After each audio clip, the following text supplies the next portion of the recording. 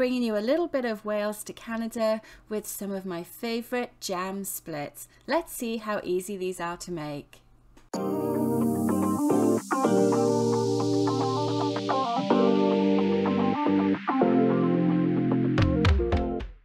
Welcome back to my channel everyone, it's Angela from Bake Angel, and if you're new here, make sure you hit that subscribe button and also check out the description for the link to the recipe on my website for the jam splits.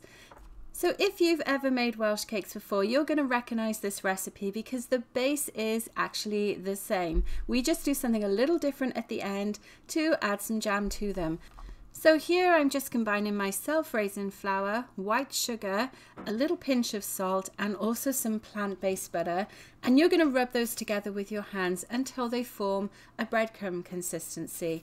Now we're not using a mixer because this comes together really quickly, and I find I actually prefer just to use my hands so I can get a better feel for the consistency of our mix. To that I've just added some plant-based milk and also an egg, and then I'm just giving it a little bit of a stir with my spatula to get things going. Then I'm going back to finishing it off with my hands. And all I'm doing here is bringing those ingredients together until they start to form a dough. You're sort of kneading it a little bit, but not the way that you would knead bread on a counter surface. And you'll notice that it is really sticky at this stage, but don't be tempted to stop and wash your hands. You want to keep going until the dough actually loses its stickiness. As you can see here, it will eventually come together really nicely, and it actually kind of cleans off of your hands as well. Next we're ready to roll out, so I'm just flouring my surface and giving it a little bit of an extra knead.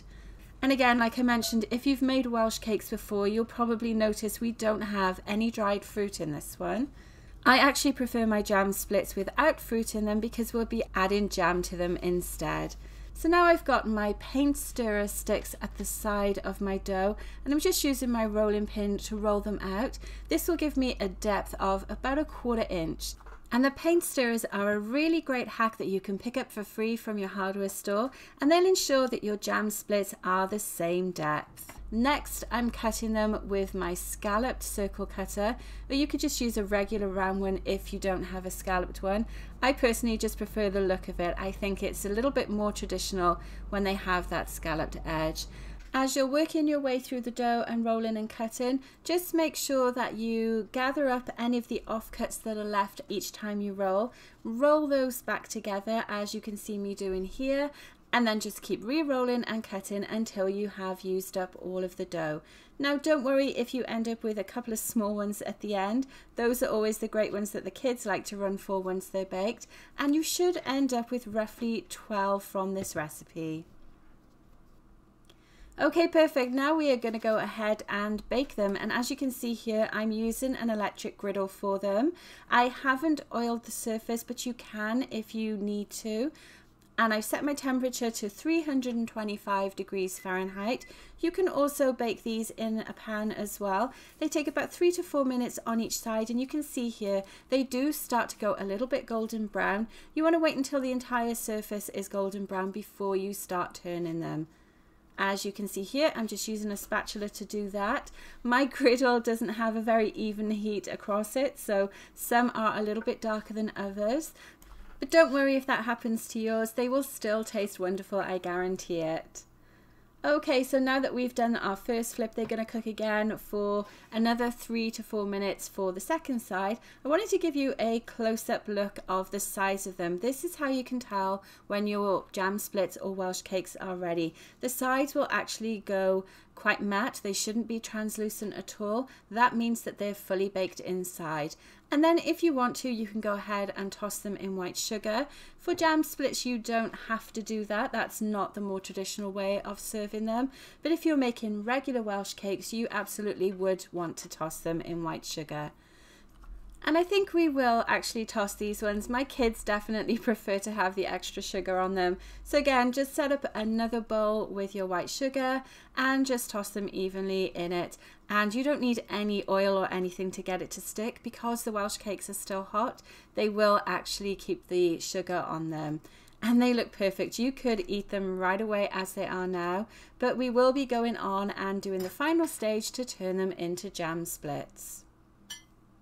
So now that our jam splits are ready, we can cut them in half, and then you just want to get a nice good dollop of your jam and spread that in the center.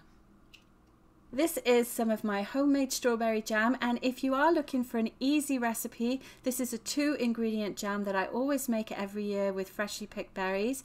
Check out the link in my description and also above, and you can find my recipe for that jam. And of course, if you're not a fan of strawberry jam, you could use any other flavour that you like, but I find it's really nice and it complements the actual Welsh cake dough so perfectly when you add strawberry jam to them. Pop the other half back on, tap it in place, and it is ready to go. So let's just do a couple more of those. There's always the great debate in my house, should we have them with jam or without jam? Let me know in the comments below which one you think you would try, and also if you ever actually have eaten Welsh cakes. I'd love to know what you think of these. So there we have my really easy jam split recipe. Again, if you're a fan of Welsh cakes, you are absolutely going to love these. I'd love to know what you think of them. Make sure as well that you do check out the website bakangel.com, where you can find the full printable recipe for these and also a little bit more information about Welsh cakes as well.